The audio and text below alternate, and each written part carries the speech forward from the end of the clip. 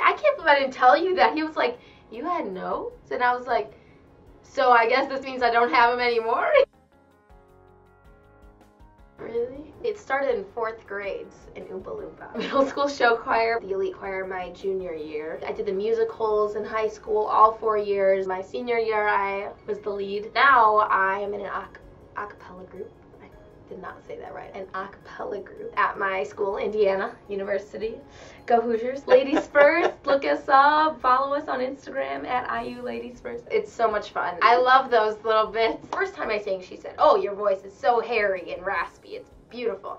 Told me to go get that scoped out. So I went to the Bastion Voice Institute. Sure enough, I had vocal nodules. Oh my god. I said, okay, so what do I do from here? Yeah, they pretty much just said you can either keep it the way that it is, probably won't go away, or it's gonna get worse, and once it gets to a really bad point, we can do surgery then. It was like surgery or keep nodules. Those were like the options.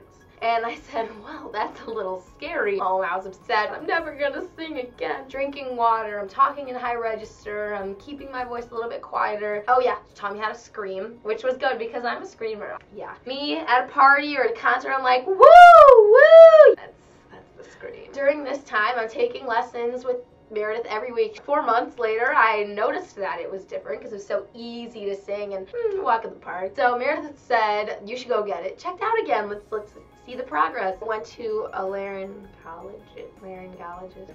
How does it pronounce? Laryngologist. Oh, that's not that hard. I went to a laryngologist at Northwestern, and he's looking at my vocal cords, and I'm seeing it on the screen at the same time because they like to show you. And I noticed there wasn't a bump in there anymore. And I said, so there's no vocal nodules? It's like, well, what do you mean? No, your like vocal cords are in like normal health, whatever. Like what are you talking about?